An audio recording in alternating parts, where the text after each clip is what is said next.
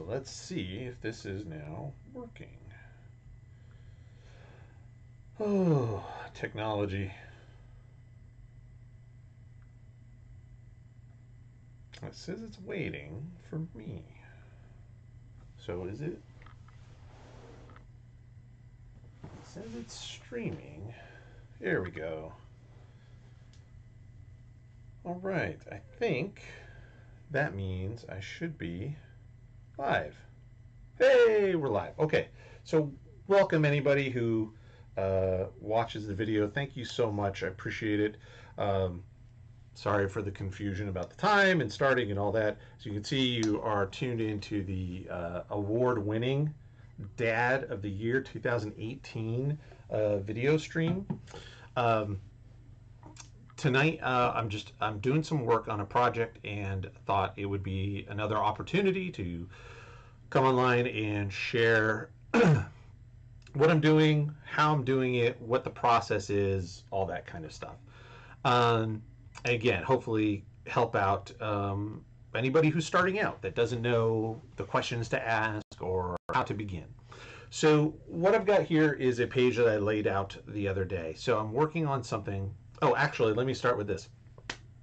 Anybody who has seen my videos before or my channel, you probably have heard me talk about my comic book M Squad. So fantastic news. M Squad was fully funded by my Kickstarter campaign that we did. And that it closed out in June, mid-June, and that has all completed. So all of the funds and everything have all the Kickstarter back, behind the scenes stuff has all been done. And so now we're at the point of starting to put in print orders. So M Squad is going to be coming to you here in the next couple of months as we get those copies printed and sent out to you. So super excited about that. So this is a different project. This is something called The Just, and I've talked about it a little bit. I've had some trailers on my channel and you've seen me do some other videos with these characters. So one of the things that we're doing for The Just is there's a lot of backstory to this. It's a story about a generational superhero team, a multi-generational superhero team. So there's a lot of backstory to it. So one of the things we thought, myself and the writer, Terry Salo, what we thought we'd do is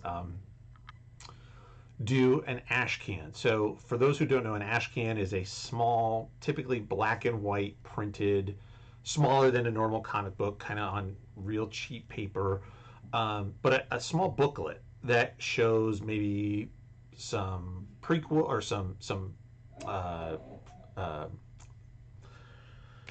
what am I trying to say here? Some scenes, give you a early look at some of the pages or designs or characters or something, right? And just to give you a flavor of what's coming out. So what we've decided to do is we're going to do an ash can for The Just. We're going to do a 5-page sort of intro story. So it's original art, original story that won't be in The Just #1. This leads up to the opening pages of The Just #1. And it's going to give you some background on what's happening and the character, one of the characters that we don't necessarily see a lot of to start with, called the detective. And so what I've got here is a page where this character is hunting down a lead on a mysterious villain. And so this is actually page 2. Page 1, is a big splash page where he's leaping. So here he's going to be landing, and you can see, right, so the body comes down, he has a cape, then he's running along the rooftop, jumping between roofs, jumping over stuff, and then comes to the final scene where he's found where he needs to go. So I wanted to just quick talk about how I come up with this, what the process is, and then do a little bit of work on the pencils for at least the first panel there. So I know I need to tell the story, and there's a lot of this is just, I'm just getting from point A to point B, really. This stuff in the middle are just cool shots to give you an idea of the or to give space for narration. This guy has an inner monologue going along of what's happening and stuff. So one, from the first page being a splash page, which a splash page is just one big picture, one page, one picture.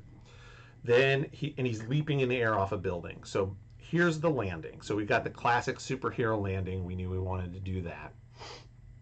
And then, so not much in the way of a background. It's going to be really focused on figure and this landing. Then what I did was, obviously I broke it into these three parts that are equal in spacing. So one of the things when you are doing storytelling in comics and you do sequential panels, one after the other that are the same size, that sort of indicates a beat of time, right? When you start changing up the panel sizes and the shapes and stuff, that sometimes indicates more of a jump. Think of like in a movie or something where there's a cut, there's a jump, the camera moves from one scene to another. You could do that with varying your panels, but when you have 1, 2, 3, this kind of tells you this is minute, right? The other thing, this figure is going to be bigger, and then I have sort of a medium and a medium. So then what I needed to do was have variation. So I have a very small figure silhouetted against the moon as he's leaping between the buildings. And then here we see the back of him because we're going to see what he's looking at, which you probably can't see it on camera right now. It's a little light, but it's a condemned building. It's a rooftop of a condemned building where with a skylight, because he's eventually going to go, and the next page he's going to rappel down the skylight. So that's what I'm working with to start with. So that's the storytelling. That now what I have to do is move the reader through this storytelling. So there's a couple of tricks and things you can do in order to help with that. So one is yes, it's a classic superhero landing pose, hand on the ground, knee on the ground, fist up in the air. But this arm is going to point towards this second panel to lead you to here. The cape is also coming down. So even though he's jumping in the air, really the cape would all be up, right? It'd be blowing behind him. But by arcing it down like that, that helps, again, bring lines to bring the eye here, to bring it back down and work it down the page. He's running, so his cape is blowing behind him, and these lines are going to work to pull you to here. And then his fist is coming across, so that brings you over to here. He's leaping from point A to point B, and then now he's jumping across. Now, this one, theoretically, I could change it, and I could move the leg so that he's jumping this way, but everything is moving, storytelling is this way. So we're going forward, we're going across, we're moving forward, and I want that. So it's okay for this leg to come down and sort of lead your eye to here, and then you see the building, which is the important part. He's found this abandoned or condemned building, and now you have him as a stationary point in the foreground, and of course his thoughts in the narration. So from a storytelling and how I'm moving your eye around the page, you'd see the figure, your eye would go to here, across, down, and then here. So that's how I'm moving you through the page. Now, and this is page 2. So across from it is another page that you can see. So not quite as important on this page for me at the last panel to have something really active over in this end over here to pull you to the next page, because you can already see it. It's already laid out over here. So you're automatically going to go to, because this is how we read, you get to the bottom and you go to the top of the next page, and you're going to start from there. And that's where we'll have the figure rappelling into the building and all that. So that's some of the tricks there. Let me also go ahead and talk real quick about materials for, again, anybody that hasn't watched any of my other videos, or anybody who's new to drawing comics. Let's talk first about the paper. This is Strathmore pre-lined Bristol board. It's 11 by 17. The inside area of the light blue lines is 10.5 by 15. and or 10 and a quarter by 15, I think.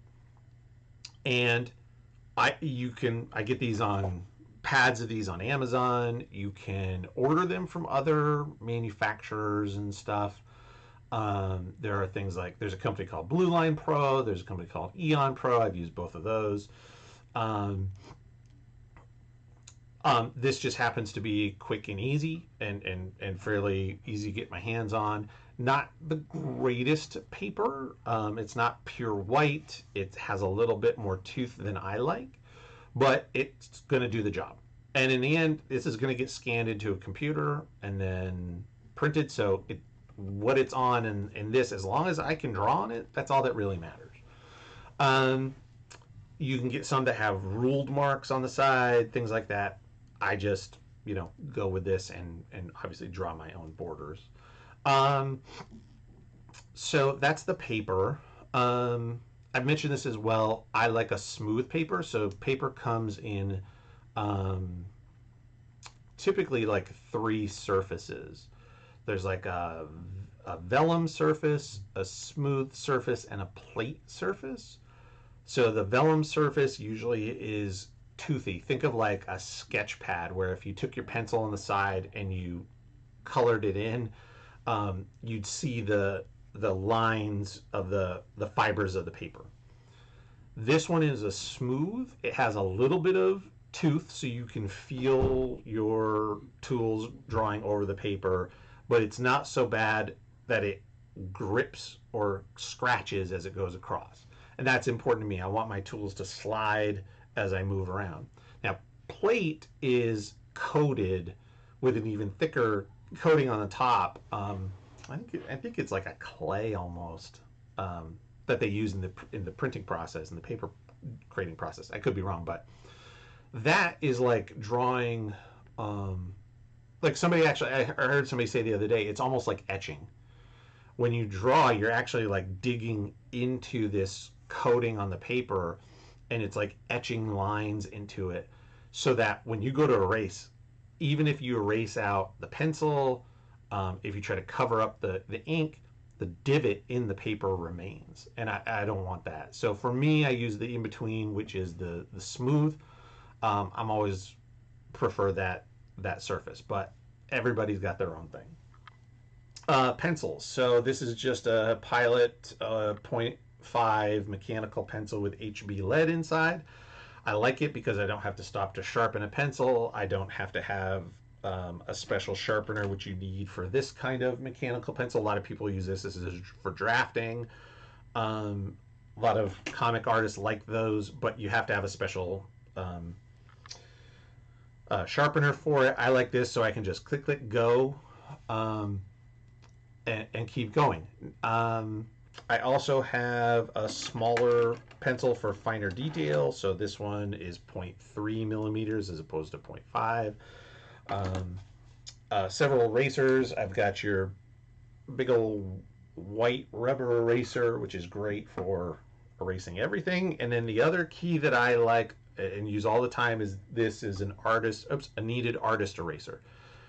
These are really important if you're inking your own pencil work. Now, if I have another inker who's working with me as opposed to me inking myself, which is what I do, I would draw all the pencils as exactly as I wanted it to be, so that the inker would know exactly what lines I want them to ink, and then whatever they want to add to it. But I would not erase a ton of stuff because I'm drawing in pencil.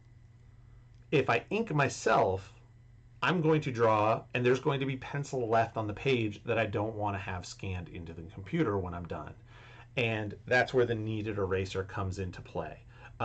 These will help you. This will pull the lead, the graphite, off the paper without picking up the ink as well. And so you don't have to typically go in and re-ink areas, especially if you're using good pens, whether that's dip, like a nib that you dip in an inkwell and do it that way, and you've got good ink.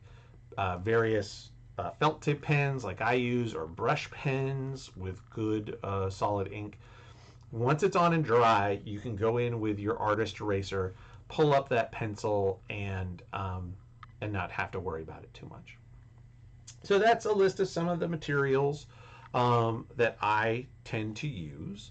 And so now let's get to this panel. So what I'm going to do here is I'm just going to reposition this a little bit, and I'm going to bring the camera in a little bit closer for you on this top panel so that you can see what we're going to be doing. So, and this is the one we're going to work on. So I've got, he's landing, and there's sort of this,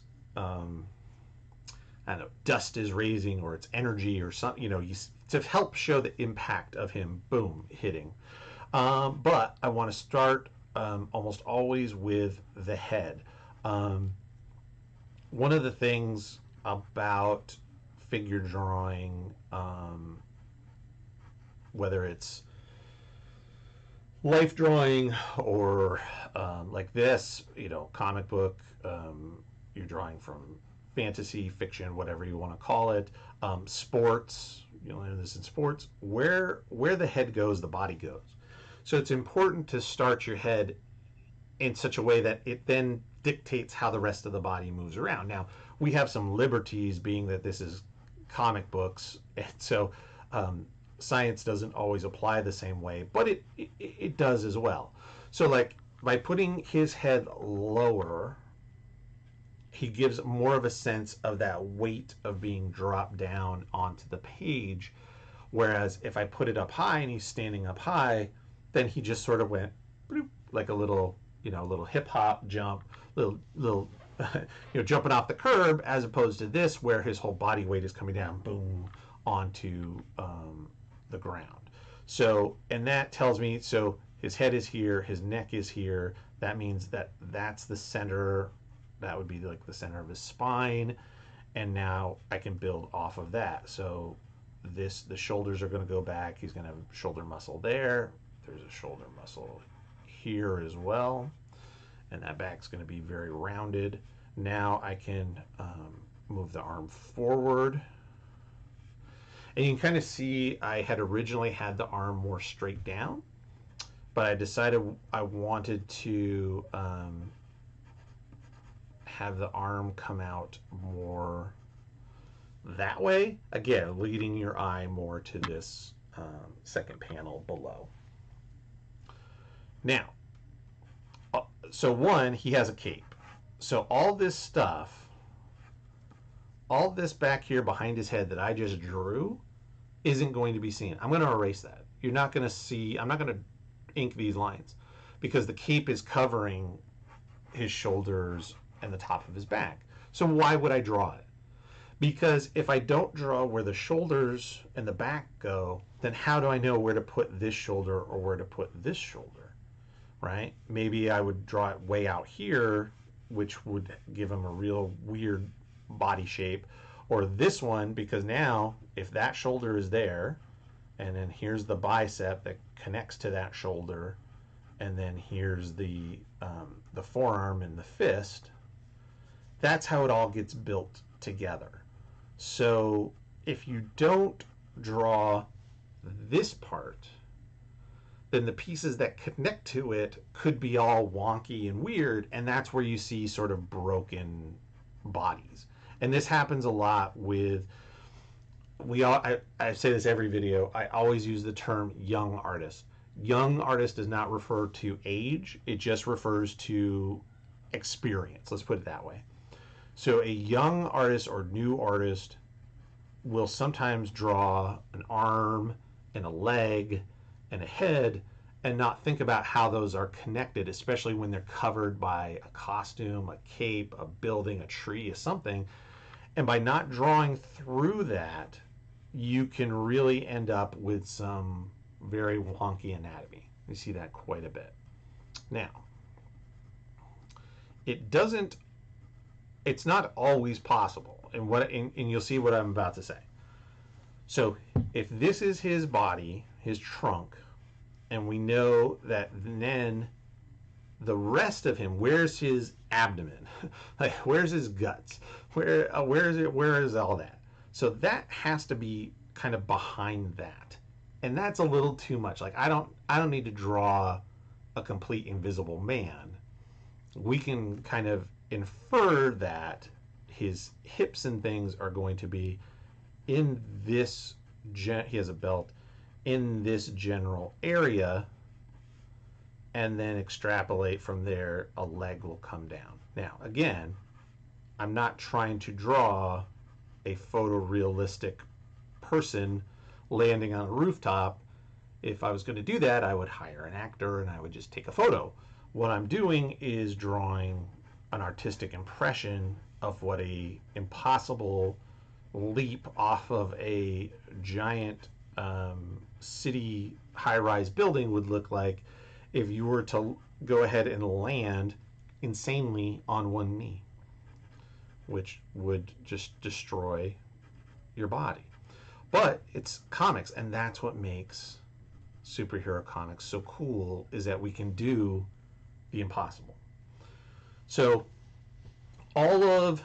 he's all crouched over, he's bent in half, so you're not going to see those abs, you're not going to see the side, the ribs, all that stuff is behind and going back to these hips. And again, all of this is stuff that your brain understands when you start to see the overlap of an arm, a head, what's in front of what. And so by doing that, we understand that, okay, this guy's bent over, and it makes sense.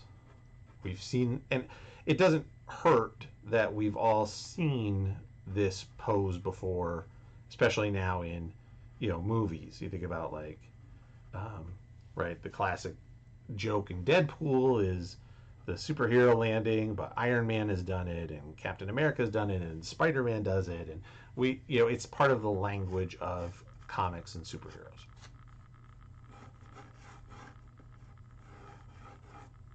So now I'm gonna put in that cape. Now, this obviously is very rough and very scratchy and doesn't have a lot of details, and that is okay. Because all I'm doing now is making sure I have the form of the body where I want it to be and the general idea. So now, did I want to make it bigger? Did I want to move this arm up or down? How is this working out? Now, because I have these panels here, and I'm going to do a little overlapping, this sort of landing crater, whatever you want to call it, energy, the impact. I'm trying to trying to show the visual of an invisible impact, right? I can't move it a whole lot down further, or it's going to start to impact below it, which I don't want to do. I could move him slightly higher in the page, but that again takes away from that feel of he's landing and hitting. So this to me is right kind of the sweet spot of where I want him to be on the page. That works for me. And then I'm going to do a little bit of this. Now, and again, these are very rough lines. And on top of it, there's no indication of light or shading or anything like that. All I'm trying to do here is, again, just get the form down and make sure I have the parts where I need them to be. Which this, I'm pretty comfortable this is accomplishing what I want it to be. If I wanted to, I could even, which I may, we'll see, I could do a little of this when we get to the inking.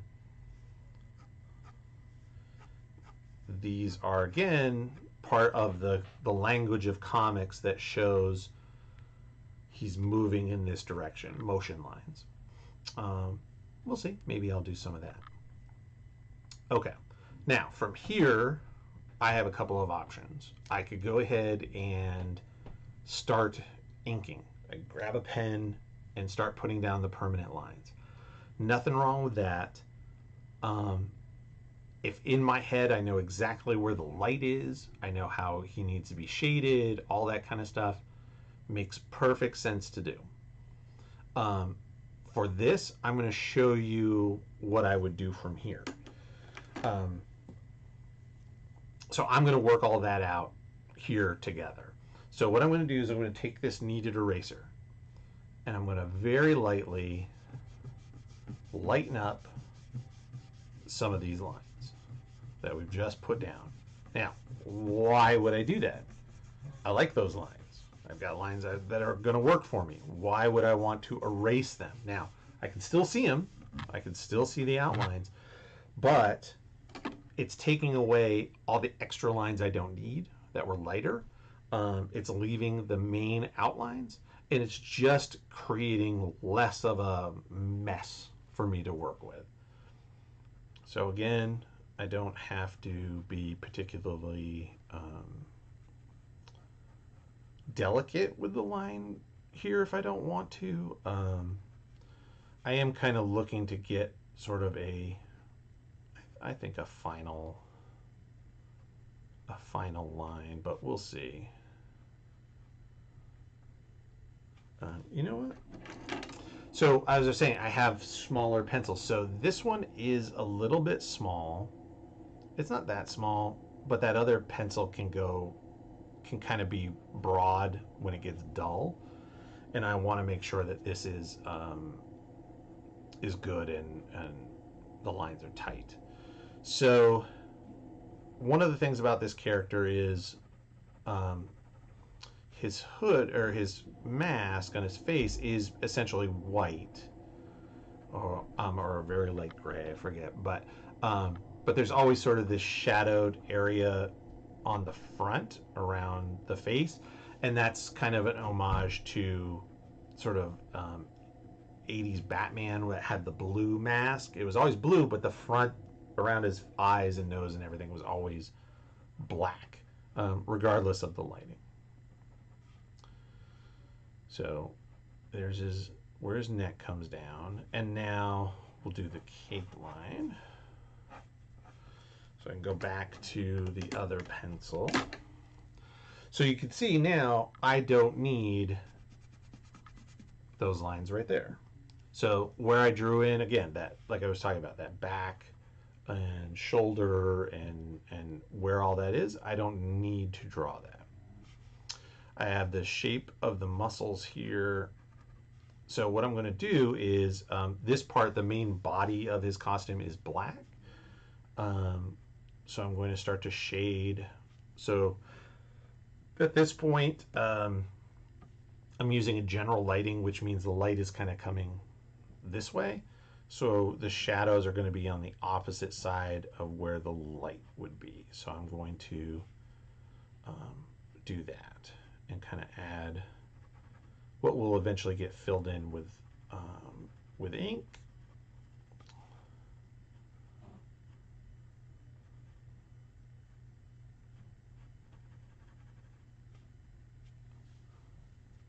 Now again, I could do this all in pen.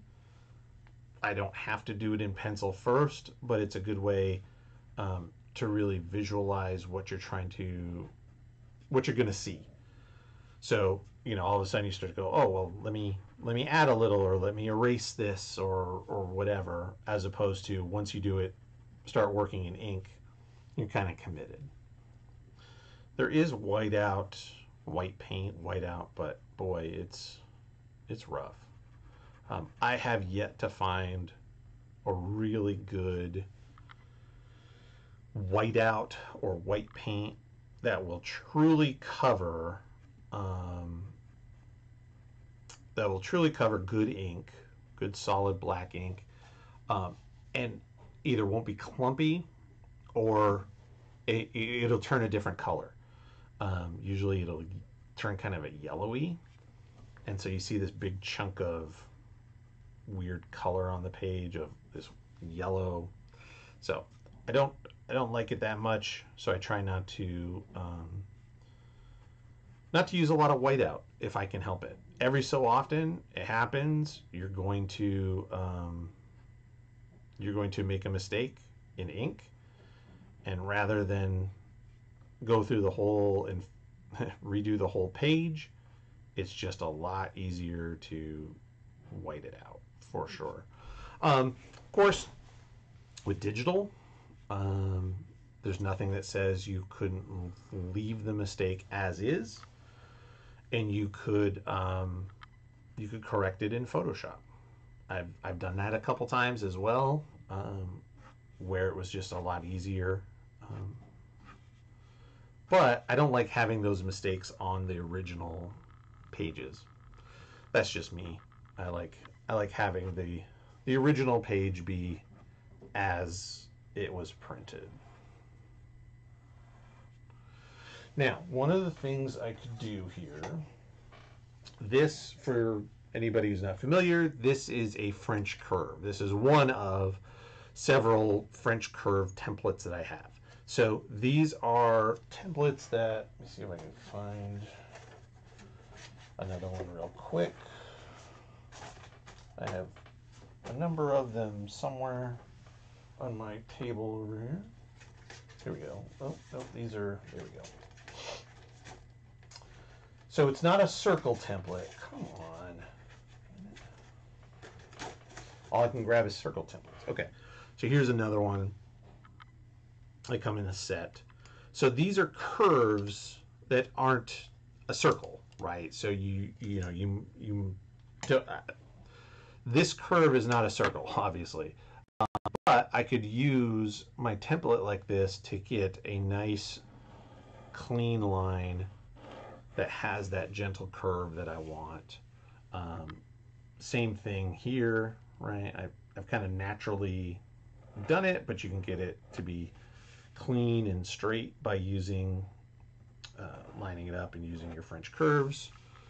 And you just sort of figure out, like, kind of, you just sort of line up where you want that curve, where it matches on the template.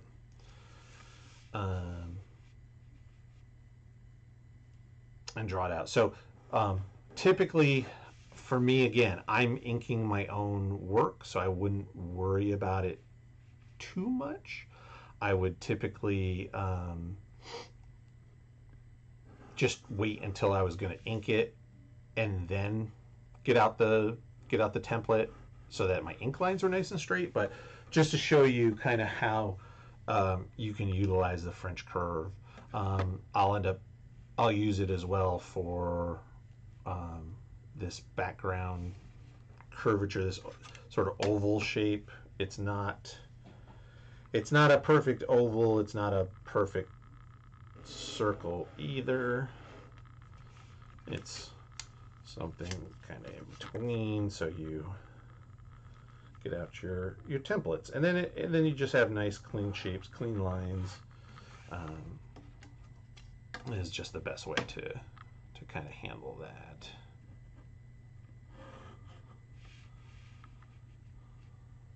And then flip it over here.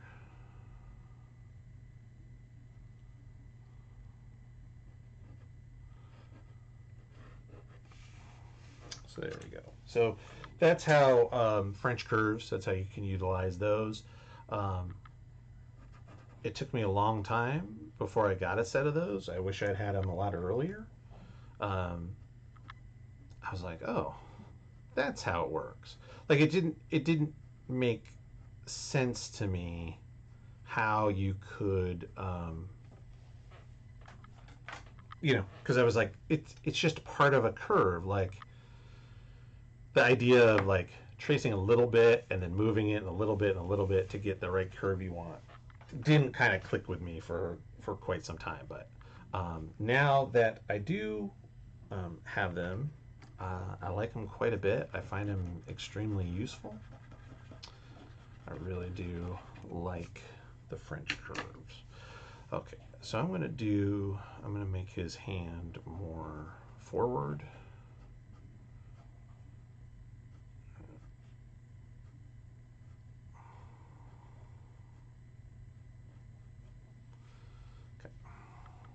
And then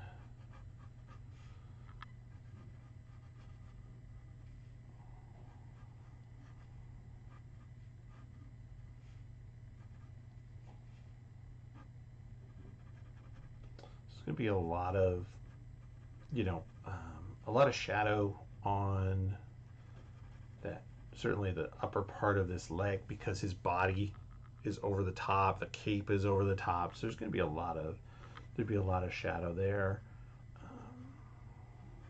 Or I guess, so the costume is, like I said, the legs, the body, the arms are black, so it's not so much that there'd be shadows as it would be there'd be fewer highlights, I guess, would be the way, I guess, the way I would think about it. So you're not really, if the costume is black, you're not drawing shadows, you're drawing the highlights. That makes sense.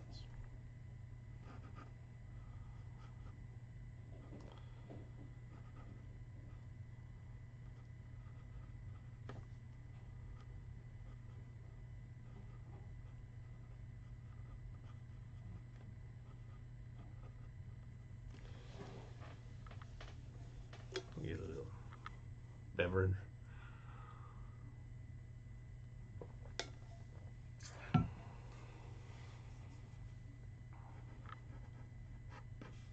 Oops.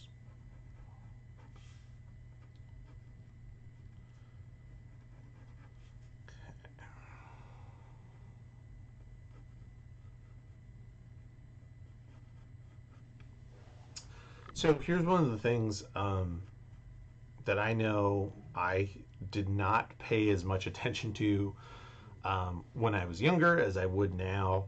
And let me explain that to artists, to whoever would see this and is looking for this information.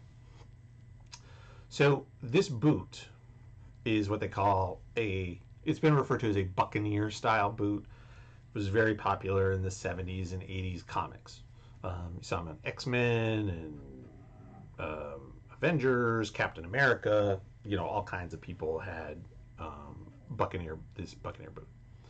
It wraps around the form. So if you want this leg to look like it is round, you have to bring this backside all the way up, all the way like that. Otherwise, if you just go like that and draw it flat, it just completely flattened out that three-dimensional form. So if you want to make it 3D, give that leg a roundness to it, you've got to take this side, it's got to go out past the form and around.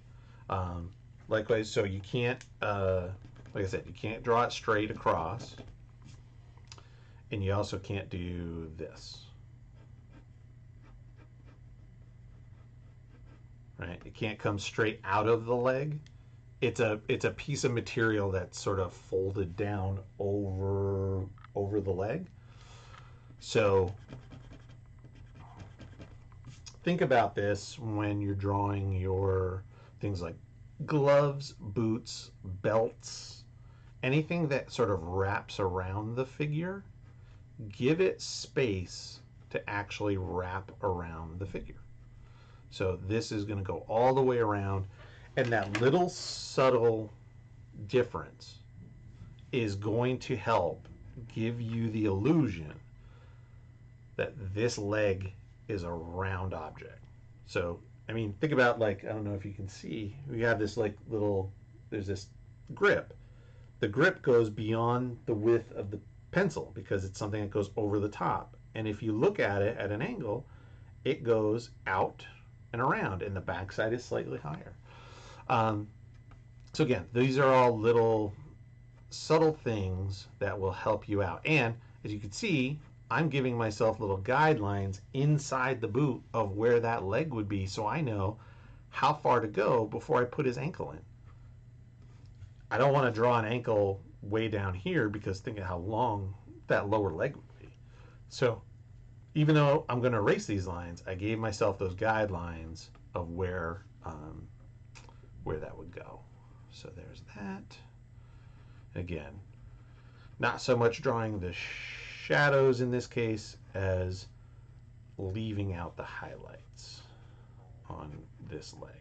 Now this one's going to have a lot more light hitting it from the top So the shading is going to be along the bottom.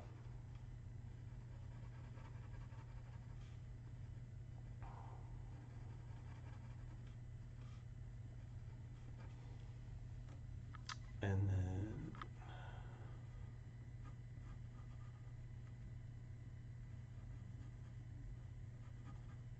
back foot. And this arm again, the shadows, or yeah, the highlights will be along the top, the shadow will be along the bottom. And just, of course, tighten fingers, stuff like that. That's fine. The gloves are white, so there's not going to be a lot of shading on those specifically.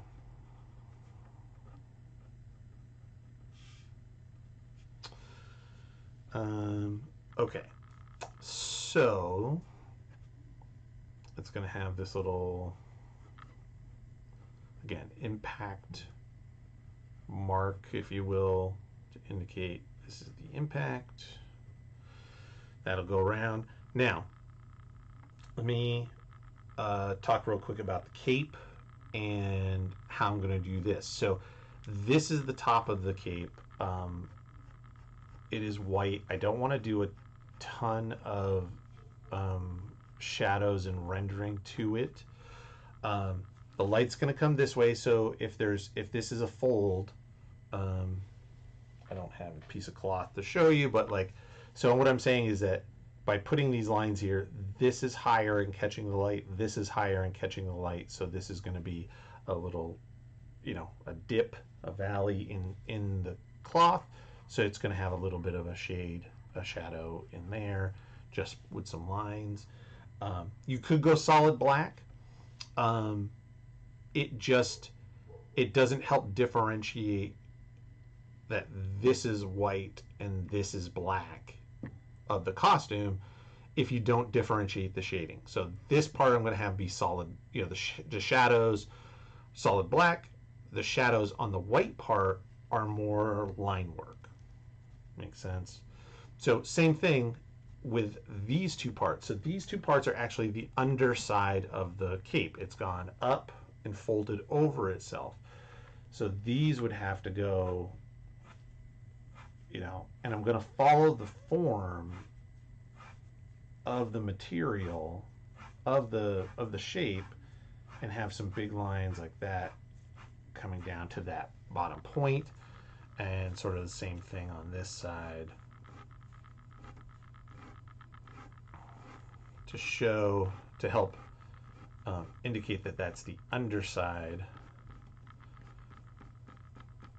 of the cape. So those parts would need to be shaded as well.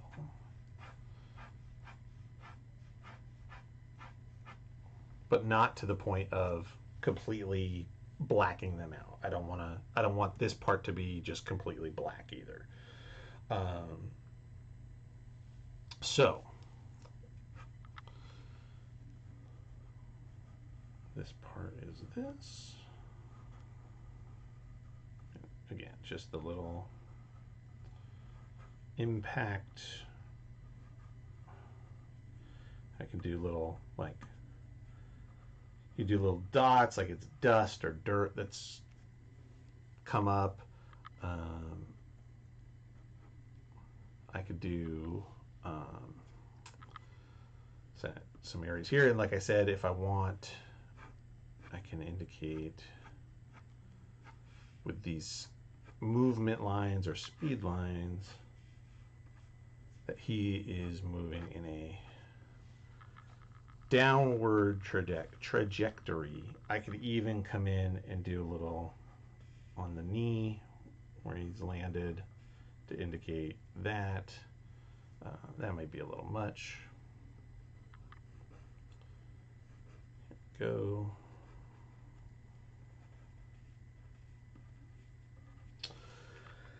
And that would essentially be the panel. So we've got, this is the first part of page 2, where after page 1, he is, he's leaping down from a skyscraper, from a big building, and boom, he's landing. And you can, what from the next page or the next panel is going to be the character. Back out. Is the character running along the edge of the building towards the reader, and then leaping from building to building, jumping around, etc. So next step from here would be to begin inking. And there's a couple real quick. I'm going to finish up, give you a couple thoughts, and wrap it up for this video. I could ink over this. So real quick, inking materials. I typically tend to use Pigment Microns for the basic line work. I like these Tombow brush pens. So they have kind of a flexible, I say brush pen, but it's a, it's a flexible tip on the pen in kind of different firmness for some of the larger lines, thicker lines, black areas, stuff like that. I could go straight to those tools and begin inking this in and putting in those final lines. One of the things you do have to be careful about, this isn't too bad if you have a lot of pencil on your paper. So let's say, what if this figure was the whole page, right? So lots, I've got big shaded areas, and I've taken my pencil and shaded that in. What I find is that the ink sometimes will stick to the graphite from the pencil, but won't necessarily go through to the paper. So sometimes when you go to erase, that's where that ink can come up a little easier, or smudge a little easier, or whatever, as opposed to being on paper. So there's a couple of ways that I could do this inking. And just really, really quick. I could come in with one of these, brush pens that I have. I even have these kinds of brush pens where it's actually like has a nylon tip on it for, I use this one for real big, crazy areas that I have to fill in a lot of dark areas. I have some that are much finer tip. So I could come in and begin filling in those black areas with one of these. And again, worry about, is the ink going to stick? The other thing I could do, and a lot of people do this, is I could outline the shadow with my line art. So let me, here, I'll come back here real quick. So I could, let's say like this along the arm. So there's his elbow. I can go like this.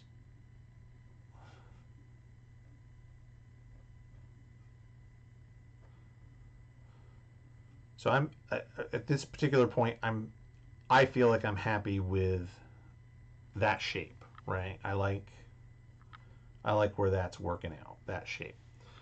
Now I could outline it like that. Again, let's make sure you can see. So I could outline it, and then the shorthand for that is you put an X. That means fill in that whole shape with black ink. So I could do that, then erase the ink, and then come back with one of my larger pens, brush pen or whatever, or an actual brush, and fill in that area. And then that way I don't have to worry about, is it going to stick to the pencil or not. So that is typically how I do it. I prefer to outline the shadow areas with my line art pen, get it that way, and then erase all the pencil, and then finish by filling in the dark areas. Then lastly, come in and sort of beef up the lines. If there's an area I need to be a little darker, a little thicker, or whatever the case may be, I would do that. So that's how I prefer to do it. And so again, just sort of on the shape of the face, the shadow that exists, I'm going to make the head a touch smaller. It was a little big in the pencils there.